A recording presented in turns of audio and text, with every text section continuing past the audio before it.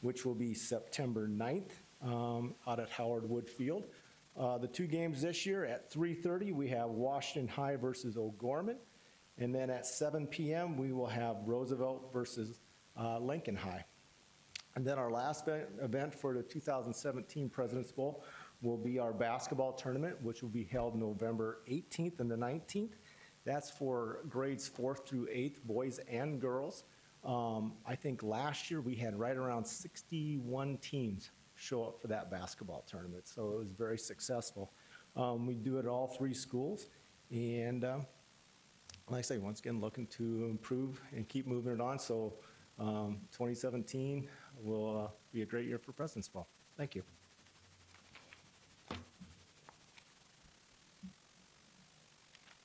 Good evening, Board.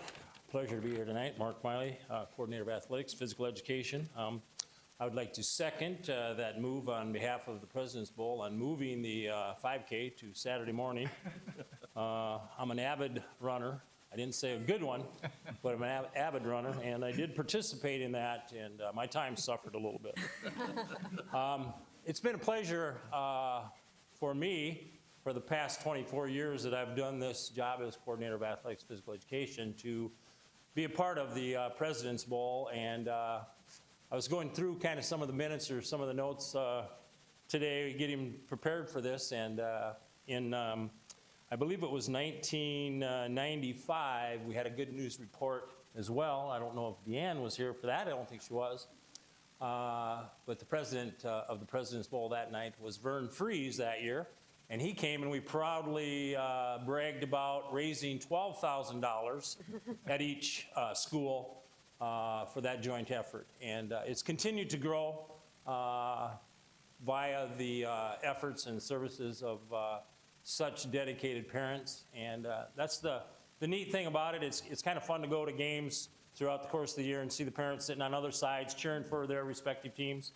And bless them for doing that. But to come and put all of their little blood, sweat, and tears together to try and raise money for the #1 common goal and mission statement of the President's Bowl, and that's for the benefit of students. And that's kudos to everybody, and we've done it for 25 years, 26 will be next year, and hopefully it will continue on. So just proud to be a part of it, and it's great to be here to have that good news or share that good news. So hope everybody has a good night. Thanks, Mark.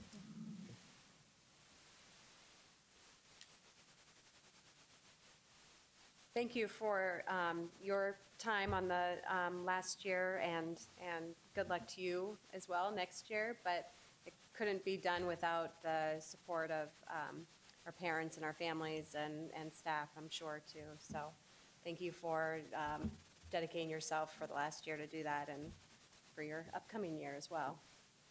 Thank you. All right. Are there any conflicts of interest that need to be disclosed at this time? No conflicts that need to be disclosed. May I have an approval of the consent agenda? So moved. Second. Any discussion? Hearing none, all those in favor, please signify by saying aye. Aye. Aye. Opposed, same sign. 9, supplement consent agenda A, claims to Sanford Health Care. So moved. Second. Any discussion? Hearing none, all those in favor, please signify by saying aye. Aye. Opposed, same sign. That's is passed with one abstention from Board Member Ryder. May I have a motion to approve supplement consent agenda 9B, claims to Avera? So moved. Second. Any further discussion? Hearing none, all those in favor, please signify by saying aye. Aye. Opposed, same sign. That motion passes with an abstention by Board Member Parker. Dr. Maher, to you. All right, well, you might be thinking we're moving right along and this meeting's going to be short. But let me tell you, we're about to slow it down just a little bit. We have an attendance report tonight that Deb Muhlenberg-Wilson is going to bring us. And before she starts, I just want to say we've previewed this report and thought, gosh, it's really pretty lengthy. Should we cut it down? And the more I got to thinking about it, the more we thought, not wise. This is fundamental to what we do in schools, is to try to get kids to come to school.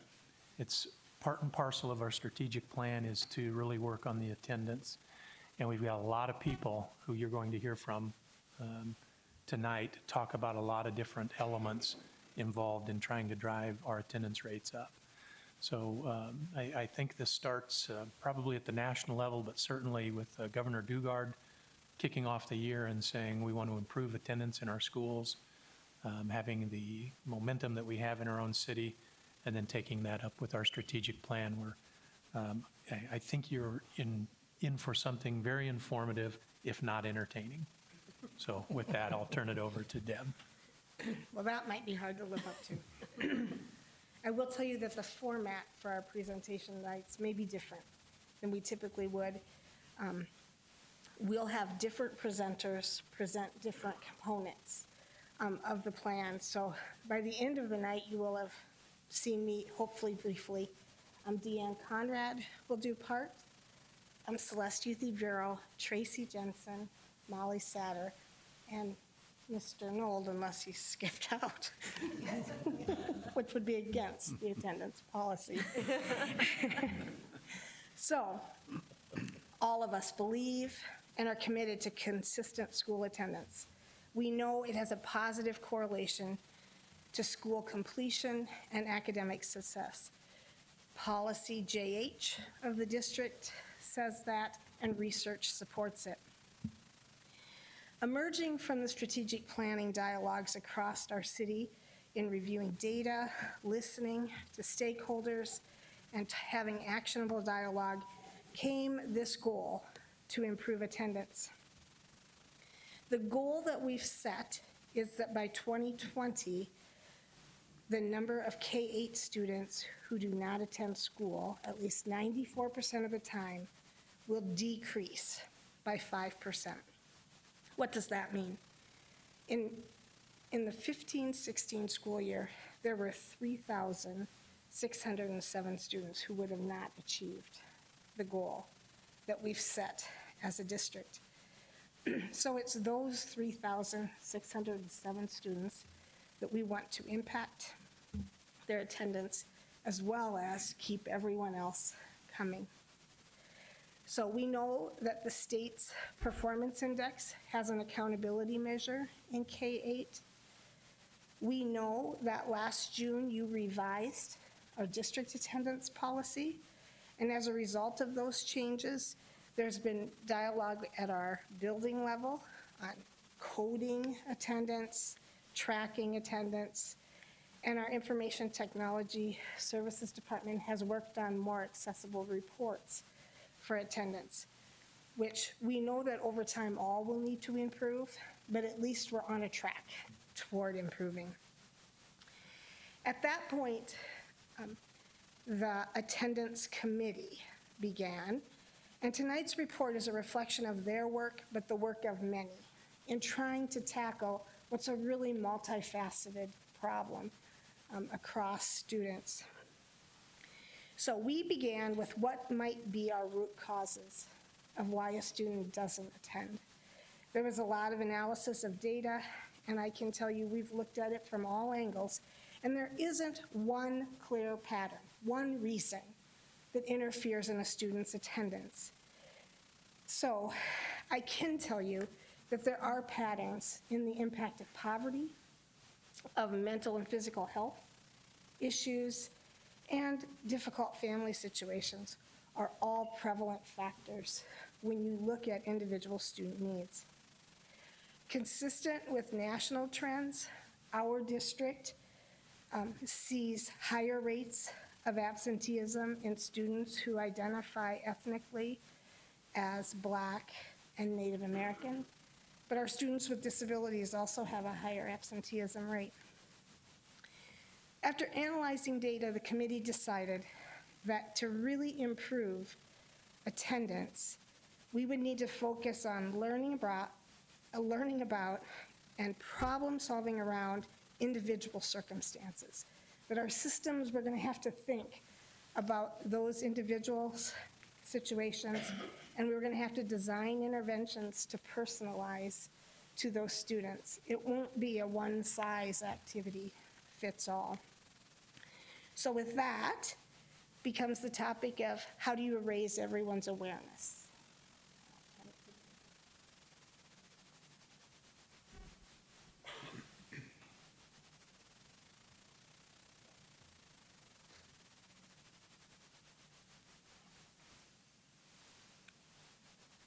I think that's turning on.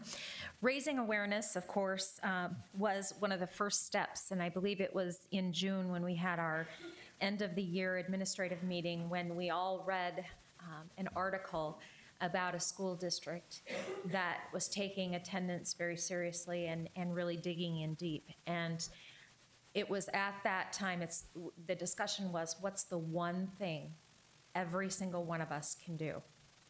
And the one thing was encourage better attendance. And with that, I came back to the office just sort of fired up, ready to go, wanting to do my part in attendance as well. So the Office of Community Relations launched into a multifaceted awareness campaign, and we decided to go with the national campaign slogan, which was the same thing, attendance matters, every student, every day.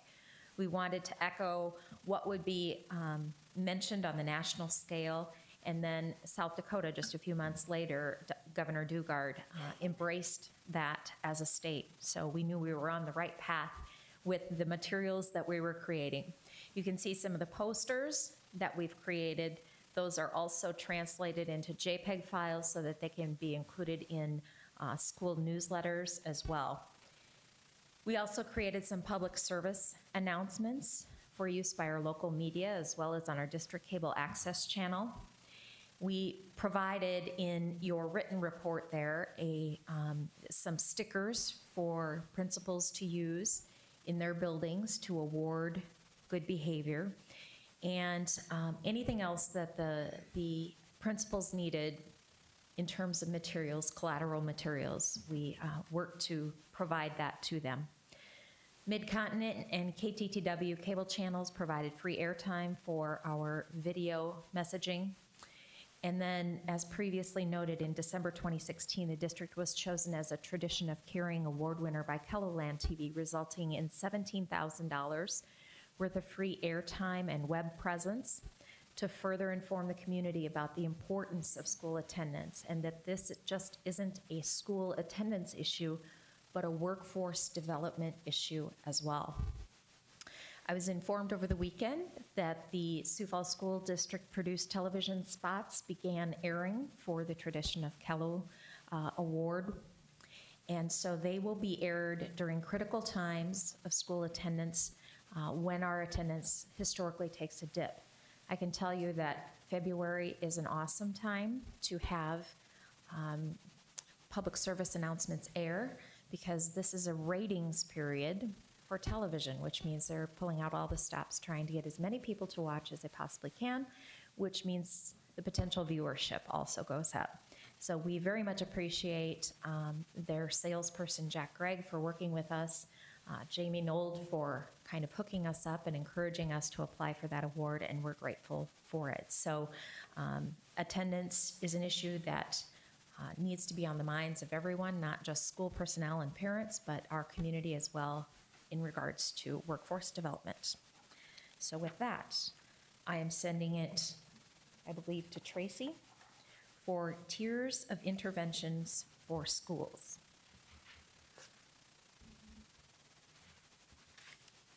Can you leave that on, please? Yep.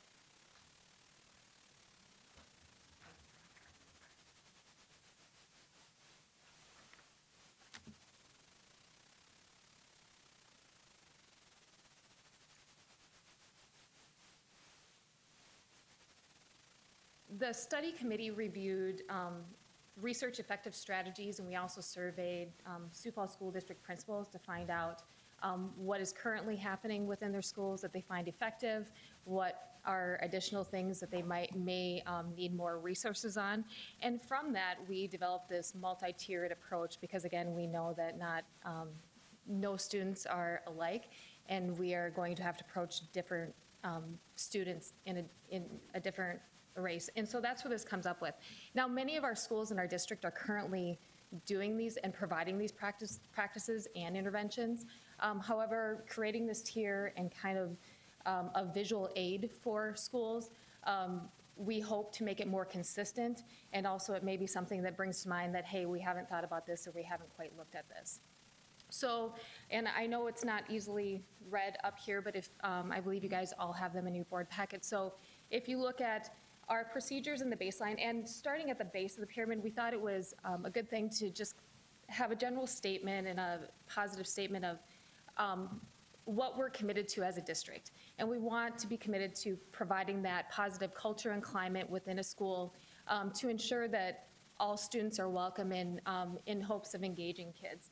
The procedures section is what we do on a daily basis, just procedures, our 5- and 8-day attendance letters, anything that we don't necessarily see as being an intervening process, but it's more of this is how we notify parents, this is what we do.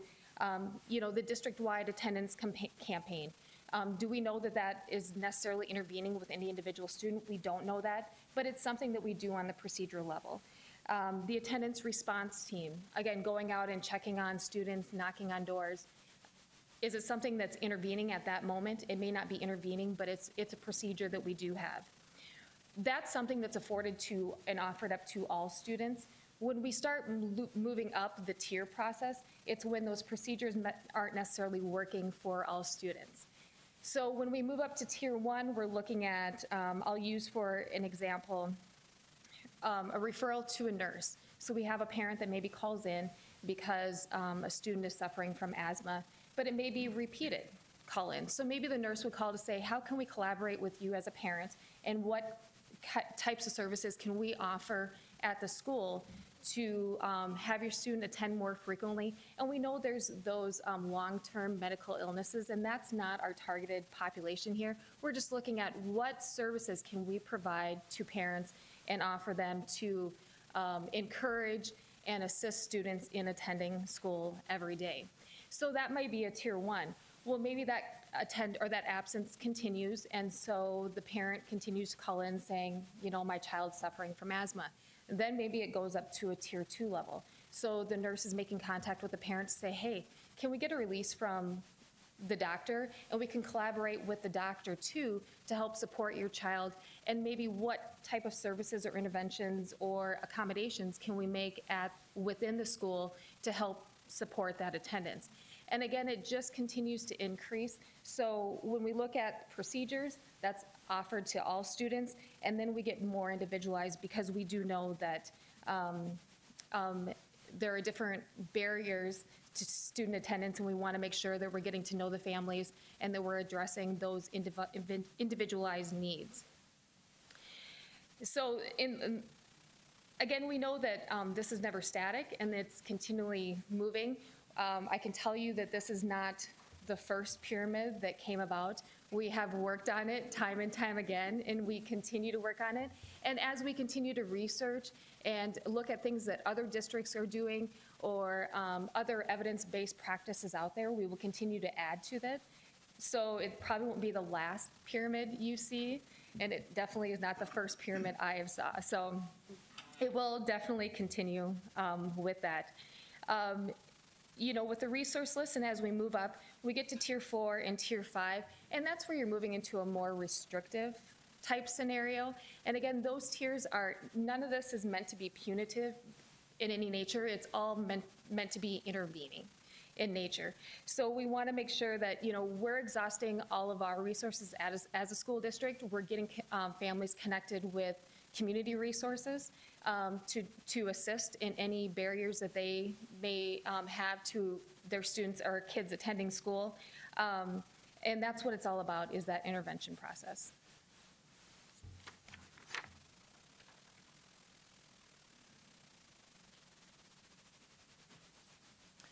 Good evening. In our work, our group recognized and embraced that helping schools, families, and students overcome the barriers for getting students to school is not a matter for schools in isolation. It requires a community, including schools, public officials, public agencies, businesses, families, and youth working together toward the goal to increase student attendance. Since September of 2016, the Sioux Falls School District has initiated dialogue with several community partners. And tonight I'll tell you about our dialogue with the community health partners. In December of 2016, select Sioux Falls School District administrators met with the Vera McGreevy and Sanford Health Clinic administrators to discuss medical documentation and attendance regarding student absences, which are health-related. The Sioux Falls School District recognizes the importance of accommodating students with special health needs, as well as the importance of students staying home when they are ill and/or contagious. Healthcare providers play an important role in determining a student's health status and when they can return to school. Medical documentation is often the means of communication between the healthcare provider and the school. During our conversation, both healthcare systems voiced a desire to learn about the health services that we're able to provide to students. They also requested a return to school letter template outlining the information needed to document student health-related absences. We had a wonderful conversation, and it was so great to have great community partners that were open to discussing these issues. So as a result of that meeting in January of 2017, we developed a health services brochure outlining the services that we provide, and also a return to school letter template that were developed and provided to both healthcare systems. Both entities have pledged to provide the information and letter template to their healthcare providers. And we are hopeful that these interventions and ongoing communication will positively impact student attendance.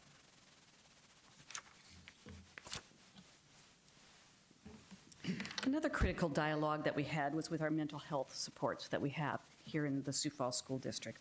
And Southeastern Behavioral Health provides home and school-based services and has assigned counselors in each of our schools across the city.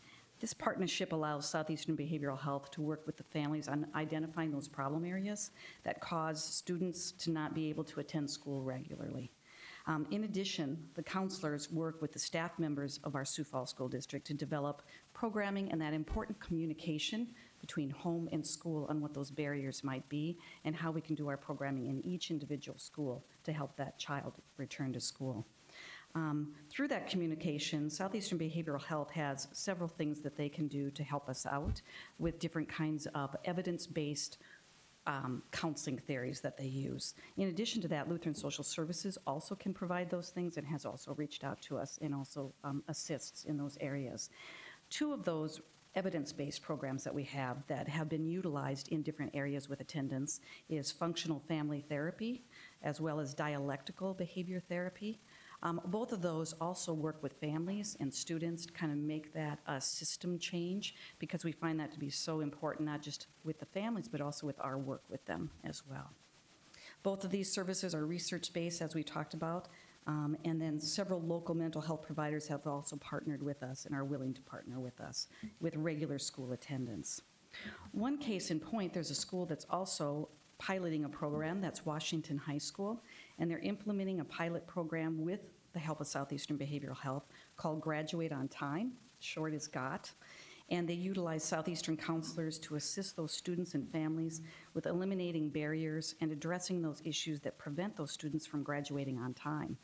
So the students selected for that program are juniors in high school that are behind their cohort either in credits or in completing coursework in time to graduate. They have different challenges that the Southeastern Behavioral Counselors work with to identify and again to address in an effort to increase their attendance, credit attainment, and their overall well-being. Currently, there are 20 students being served in the program with the goal of 40 students by graduation of the 2018 school year. And again, all of the challenges that our families can face might be situational, might be temporary, one moment in time, they might be long-standing. And so our partnership with all of our mental health programs here in Sioux Falls is essential.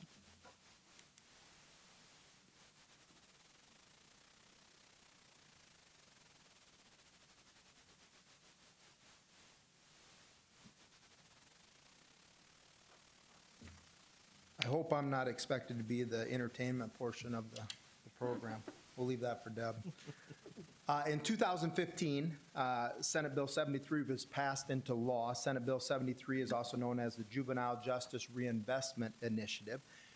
And that initiative changed the truancy process throughout the state of South Dakota for the schools.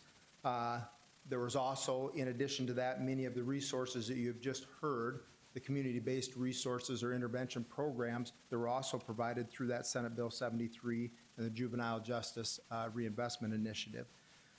In the process of changing the truancy, we did work then with our local law enforcement, specifically our SROs, our local state's attorney, and the courts, as well as many others within the Sioux Falls School District and across the state, and meeting also with area superintendents and others. And we developed a truancy-based intervention program for the Sioux Falls School District, a process that went into implementation January 23rd that correlates directly to the changes in the law, which is now a citable offense for truancy, and the citable offenses are meant to be deterrents to the truancy process or absenteeism. So I'll go through quickly that, or quickly as I can, the truancy-based intervention process, and you should have that document attachment as well. The first step in that is obviously that we work closely with our local agencies to produce this document, and that we continue to look at all the other resources that we have to help intervene on absenteeism for any of our students we have in the Sioux Falls School District. The first step in the truancy process, or the truancy-based interventions, is that we will do our part as a Sioux Falls School District to continually be in contact and communication with our parents and our students as we go through and see absenteeism being a part of their impact on the academics. The first step that we do is at that 5 to 8 days, at both 5 and 8 days, we do send out letters, attendance letters, to those parents and to the students. And then we also try to make contact. So someone from each of the individual schools will attempt to make contact with, make multiple attempts, and then log that in our Infinite Campus logging, where we have that on the network for the student, or for our staff to be able to log that in. So at 5 to 8 days, we make those contacts. Then, if the attendance is improved, that's great. That's the result we wanted. If not, we will look at that, and at that 10-day mark, look to see if the absenteeism has continued. We will also try to make contact with the parents to see if we can work with them as far as medical reasons that may come into play. That was mentioned as well by Ms. Satter, as far as working with our agencies in fulfilling that medical need. So we'll try to carry out plans at the school level, 504s if needed, work with the school nurses and the medical professionals to set up that type of a plan. If not, we'll require medical documentation from the individuals if there's going to be ongoing absences after that 10-day mark. Anytime there's medical documentation, that would not come into play. Obviously, medical documentation will overrule that, and we want to work with the families with those medical needs. Once we get past that 10 days and we have made notification for those individuals that are still not coming to school on a regular basis, we look at day number 12 for qualifying absences. And when I say qualifying absences, there's a list on the bottom of that page. It goes into any of the things that may be medical, that may be death in the family, documented medical appointments, court, hazardous weather. There's a lot of different things that can go into that. If the school has made a plan and excused the individual student, that'll go into it as well. So when I talk about the 12 days of absence, any of those days that would be included in there that aren't counted would not be counted in towards those 12 days. At that point in time, we'll again make contact with the family and send out a letter, a notification, and then a first citation may be issued then by the school resource officer. That citation does require the individual to be in court with a judge and be able to discuss the absenteeism. The judge then has a choice then of any type of a fine up to $100 or dismissing it at that time if they choose to. But the goal is, and the goal of Senate Bill 73 was to use that as a deterrent. And as we've heard back from some of the schools just in the short time that this has been in effect now, it has been a very positive deterrent for many of the individual students as some of those schools are sending back emails and responses. So day 12 is that day that we would look at that first citation if it qualifies with the number of absences. After that, when we look into that 15th day, there could be a student that may be dropped by state rule if they've missed 15 consecutive days without notification to the school. We will try to continually, with our school resource officers, with our truancy officers, with the principals, administration, and counselors, continue to try to contact those individual students to make sure we can try to get them enrolled back in school. And obviously, any point in time they would contact us, we would get them enrolled back in school. We will still, even at that 15-day mark with the state rule, still continually actively pursue those students to be in school and complete their schooling. Step number 3, which goes into day number 17 of the absences, the qualifying absences, is where we'd look to have, again, a letter sent and continual contact with the families. And then we look for that second citation to be issued by the school resource officer if those days meet the qualifications on day number 17. And again, that citation would require a court date with the individual student and parent, and the judge would work and interact with them on their absenteeism to see if we can get that corrected and fixed.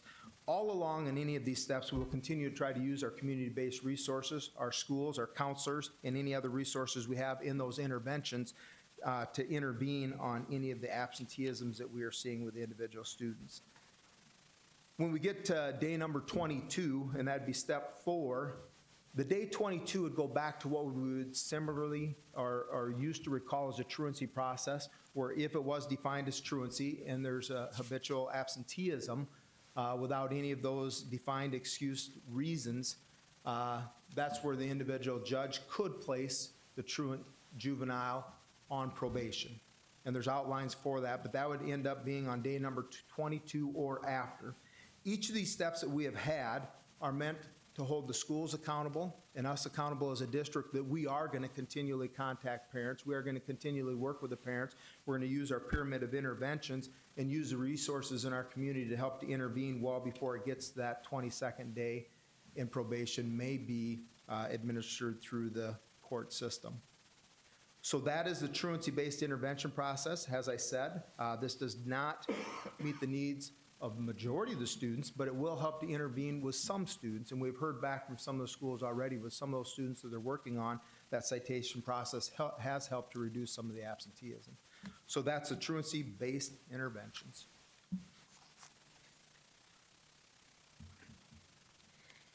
So as a committee, our work was to get going, which all of these people have described well, but also to talk about how will we as a district keep attendance at the forefront of all of us as staff, as parents, as students, as a community.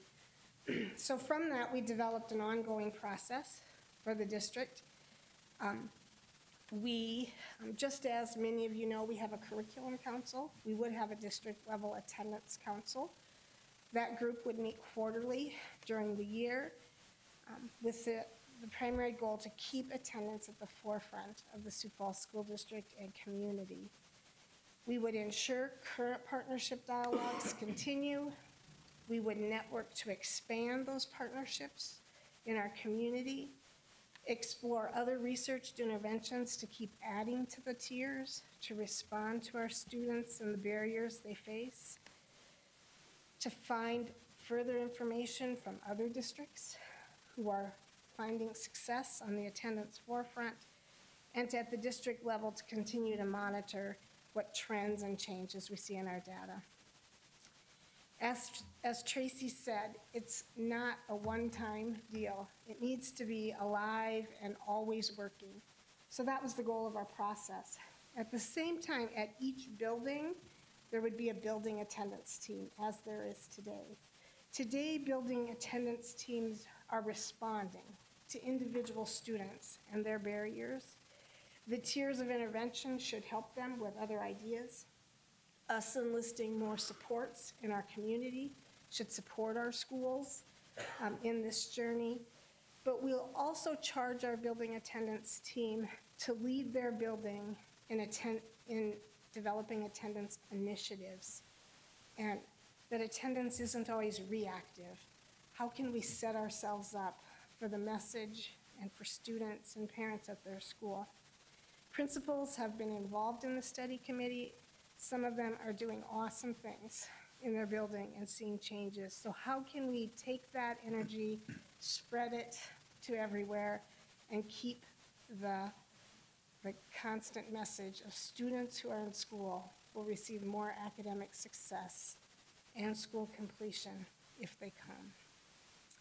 So with that, I'll close the multidimensional phases of developing an action plan, and the team will stand by for any questions that you have.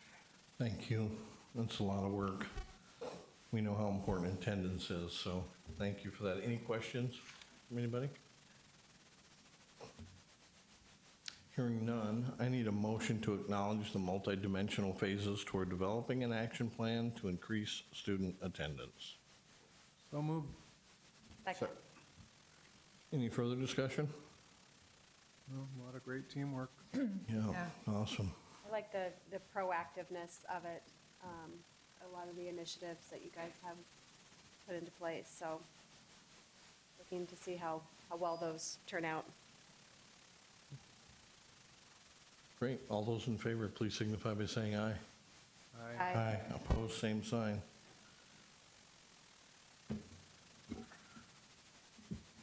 All right, the second report for tonight is the legislative update, and I'll turn that over to Mr. Veek. Thank you, Dr. Maher. Not to be outdone, Kate Bartel-Nowak and I decided to team up on this report as well.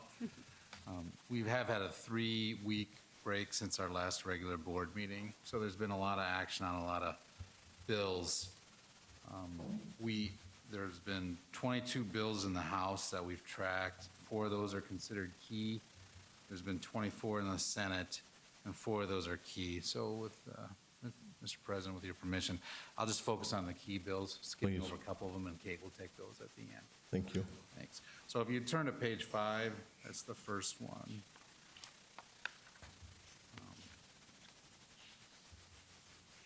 Easier said than done.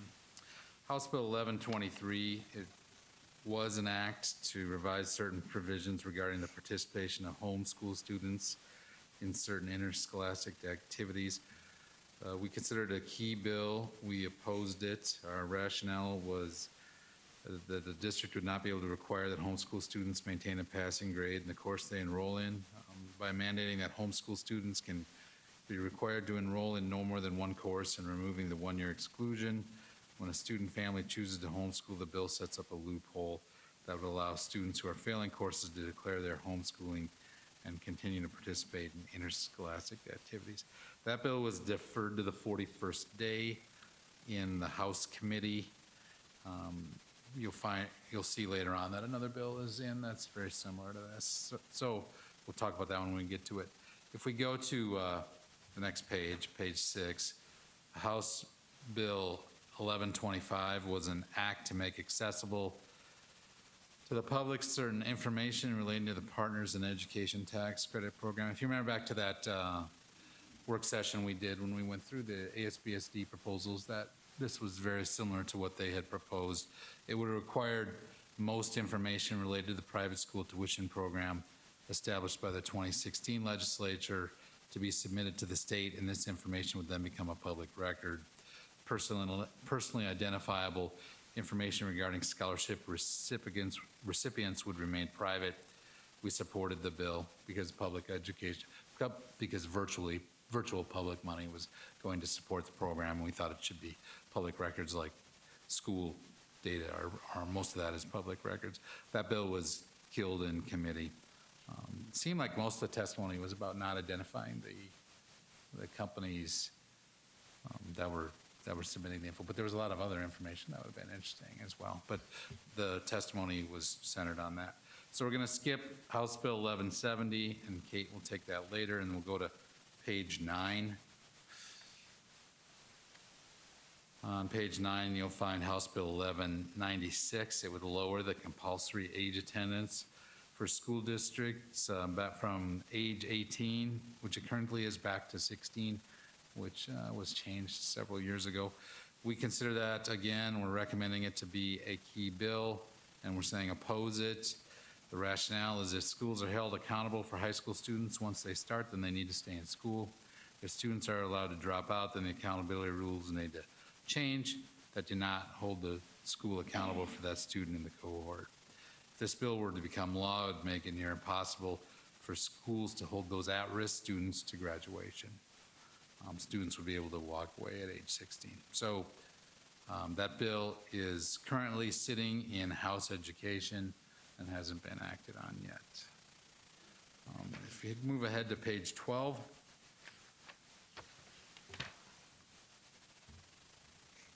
Next key bill is Senate Bill 85. The proposed bill provides a procedure for parents to remove their children from mandatory state testing. We'd recommend opposing the bill in order for accountability measures to accurately reflect the quality of education a public school provides. It is essential that all students complete the tests. In addition, assessment results are used to guide instruction and curriculum decisions to maximize student learning. Allowing some students to opt out of testing will definitely skew the results.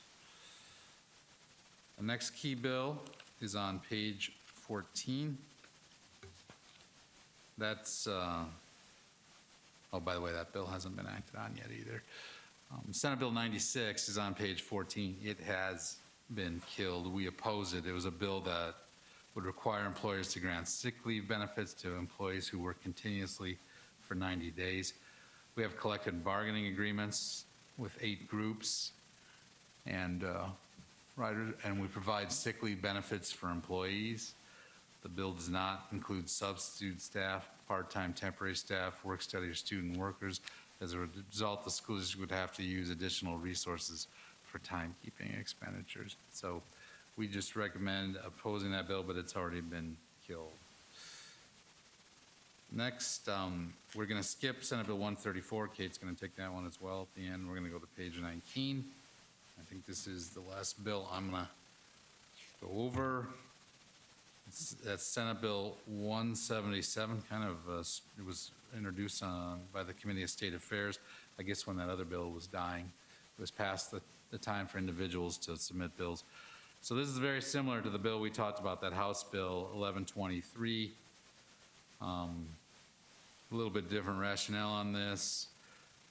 The courts have consistently upheld that activities are a privilege, not a right. There should be an equitable application of the rules that govern how students earn the privilege of participating in interscholastic activities. Besides enrollment, those rules cover things such as age, academic achievement, attendance, behavior, and transfer between districts. For instance, public schools establish grading criteria and attendance requirements that homeschool students are not held accountable to. This bill results in 2 sets of rules governing participation in interscholastic activities. This bill is actually even a little looser than the House bill. The House bill said school boards could require students to participate in at least one, or to be enrolled in at least one course. This bill basically says none of that, and it doesn't even have that requirement. So once again, we consider it key and are opposing. It is still in Senate Ed waiting for action. And with that, I'd turn it over to Kate Martell-Nowak. If you go back to page 16 first with Senate Bill 134, this bill has yet to be acted on, however, still suggesting that it's a key bill because of the implication on school districts. Essentially, it would prohibit the use of public school resources, including personnel, time, supplies, communication systems, or facilities, to affect the outcome of any political vote. It imposes a $250 civil penalty for a personal violation and allows a fine to be levied against a district for each violation as well. And it also allows a taxpayer to bring in action to recover the misuse of funds. The district would oppose this bill. As you know, there is already a state law that prohibits public entities from expending public funds for the purpose of influencing elections. That law applies to elections and ballot initiatives, and it also allows an exception for school districts to present factual information or any public entity to present factual information for the purpose of educating voters on a ballot question. This proposed law seems to both eliminate that exception for school districts and our employees. It's unclear as why school districts and our employees are singled out. And then also, the language in this bill specifically says political vote, which is different than the language used in 122720, which is, refers to the election of a candidate or ballot initiatives. So not finding a definition of political vote, I could only assume that that would mean a vote in the legislature, any other kind of political vote. And so that would make us creating even this document, lobbying at the state level against this law, which would result in both civil penalty for a personal violation and for the district. So that's why we would oppose this law. And then if you go back to page 8, House Bill 1170, after putting this together today, I checked again this afternoon, and it looks like the Judiciary Committee in the Senate approved an amendment, so I'll talk about that when we get there as well. But as you all well know, last year, the legislature passed Chapter 323, which is now a law that governs public entities, and including school boards, relating to conflicts of interest regarding contracts. And when we reviewed that law last summer, I think a good word to describe it would be confusing and unmanageable for a school district. And I assume other public entities had the same problem, because now they're proposing amendments to that law. The bill itself is 13 pages, and it's confusing to get through. So what I attempted to do is show you how the changes of the proposed 1170 would affect what we put together in our policy AH last summer, as a way to as an easier way to digest the current proposed changes to the law. And then I also suggested some comments on how I think that we would want to move forward with amendments. And essentially, I think that we would want to further amend 1170 to limit the application of the law to only include board members and executive administrators, to limit the related persons included in the disclosure requirements, and to clarify when a person is required to make a disclosure based on his or her employment with a party to a contract or a related person's employment.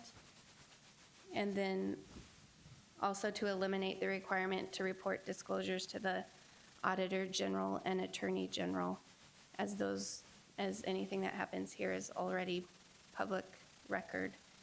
And then there's just, I think, a typo that needs to be clarified.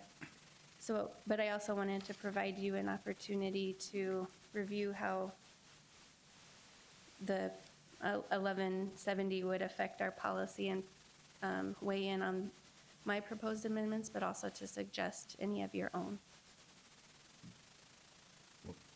I think your proposed amendments are fine. You mentioned that the original, or the law, talks about other public entities that are not school boards. What other, well, I'll make it simple. If other public entities don't include the legislature and other elected officials in the state, I think we should oppose it. I don't see any reason that school boards and councils for counties, for cities, for townships should be subject to this kind of disclosure if the legislators themselves don't have to comply with the same sort of a standard. I'm not opposed to the standard, but I think it should apply to every elected and appointed official in the state of South Dakota. If it doesn't do that, then I'm opposed to it, flat out. Fair is fair, right is right, and this doesn't pass my fairness test. But that's my opinion. That the rest of the board can certainly weigh in on that. My position is that we oppose it. But we're opposing a cleanup.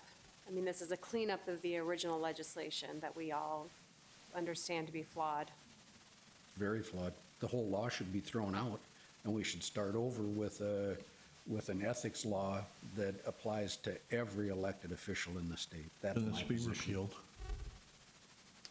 Say that again? Can we repeal this? Well, we could have a proposed amendment striking the whole chapter. That'd be fine. Any with me. comments on that? While I agree, I would also like to fix the current law. So by offering our suggestions, we could at least fix what it is currently. Well, one of the fixes would be that it applies to the legislature, to the governor, and everybody up and down the line. Yeah. That we shouldn't be singled out. To clarify, so the first half of the chapter applies to state entities. I do not believe it applies to the legislature itself. Oh, And I'm then surprised. the second half of the chapter applies to school districts and other education entities.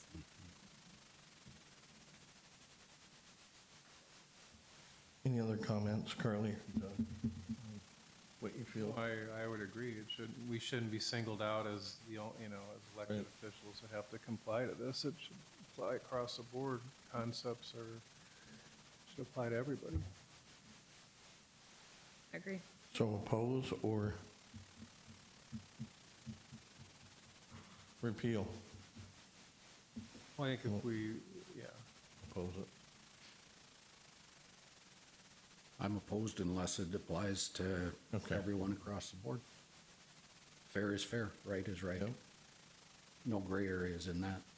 Yeah, I think we need to oppose that with your Based suggestion. on what I hear your comments, instead of opposing, I think we would still want to amend, but amend by Right. striking the existing law. Yep. I'm good with that. Yeah. Works. Do I need to vote? No, that's what we understand, and that's what we'll lobby against, is basically, we will amend to repeal what is already in codified law. Yes. yeah. Thank you, Kate.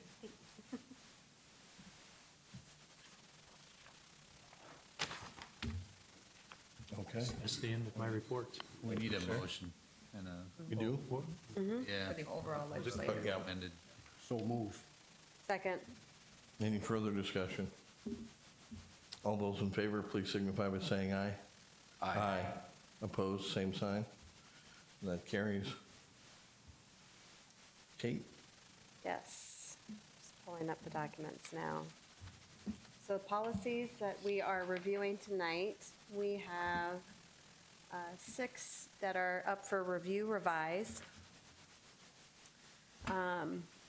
These were reviewed in committee and by the administration, and given the minimal revisions to the policies, second readings aren't necessary. So I'll go through them by title. So we have IHAL, religion in the schools and at school activities. There were no changes. IMB and its accompanying regulation, teaching about controversial sensitive issues. There were no changes. IMD, school observances and ceremonies. There were no changes. JJAB and its accompanying regulation, limited open forum in middle and high schools. This just clarified roles of non-school persons. JJID and its accompanying regulation, student physicals for school athletics, there were no changes. In LB, relations with other schools and school systems, there were no changes. So just so that everyone else in the room is aware, we regularly review policies. So these were just happened to be, the ones that had no changes were part of their sort of regularly scheduled business for us to review those. So I move to approve the review revision of the said policies and accompanying regulations. Second. Any discussion? All those in favor, please signify by saying aye. Aye. Opposed, same sign. Motion passes. And then the next one we have, or last one we have, is ICA. It's a school calendar policy. We reviewed this policy because, as probably most of the audience knows and our community knows, we've been in the process of reviewing our calendar for 17-18 school year. And so we made some changes to the, right, 18-19, thank you. So we made some changes to the policy simply to allow us to even consider any changes to the calendar. So you'll see that we did strike out the language that says any calendar presented to the board must have a school start date on or after the first Tuesday following Labor Day. This is not saying that we are starting before Labor Day or after Labor Day. It just enables us to, once the calendar committee makes their recommendations, to approve the calendar however which way it may be. So this just, because this policy needs to have a review, revise, a first reading, we need time to be able to approve it.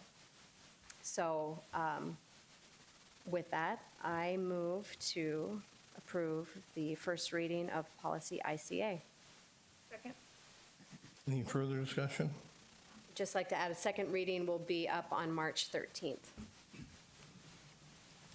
Hearing none, all those in favor, please signify by saying aye. Aye. Opposed, same sign. That motion carries. I'd like to thank the scouts for coming tonight. I believe we're working on some merit badges, is that correct? All right, I'm sure. It was riveting, wasn't it? Yeah. I was going to say that and didn't want to. We get to do this every 2 weeks. You only have to do it once. I didn't see anybody fall asleep either, so that was good. Good Well, job that and was 'cause congratulations. you weren't asleep. Yeah, part of it. I stayed awake. So thank you for being here tonight, guys. May I have a motion to adjourn? So move. Meeting adjourned.